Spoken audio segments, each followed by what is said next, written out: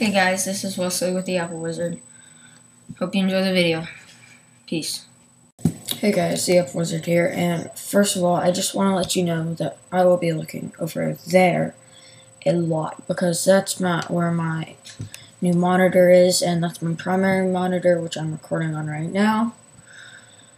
So today I have a very exciting tutorial, as Matt Fisher would say.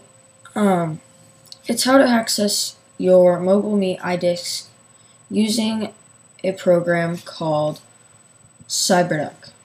Now, if you don't have Cyberduck, then you go to your web browser, whichever web browser it is, in my case Safari, and then you're going to want to go to cyberduck.ch, and the link will be in the description to the right. Then it tells you all about this application, which is for file sharing. You can use FTP, FSTP, as WebDAV, Amazon S3. You can use SSH if you have a jailbroken iPhone or iPod Touch. And you can access your MobileMe iDisk. And it has ground support. So if you have ground. So those are some good features. So go ahead and click the download. It will download, and then it will pull up the little disk image. Double click that. Double click the Cyberduck icon and drag it to the applications folder, so it will show up in here.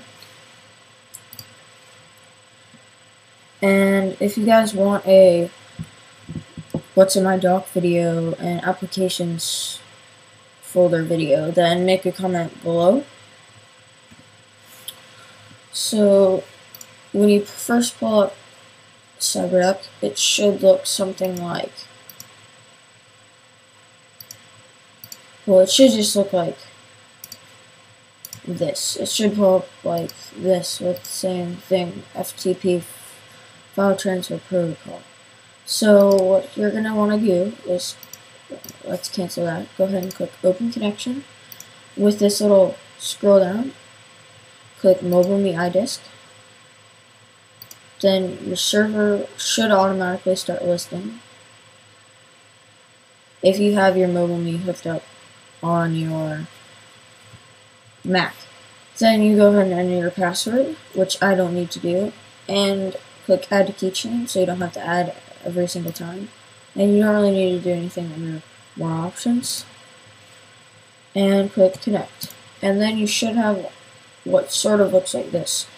So it's your MobileMe iDisk. Like, I have my applewizard.tk site backed up here. I have what I'm currently uploading is all my iMovie projects, which is taking me 2 days so far, or a day. So yeah, that's that.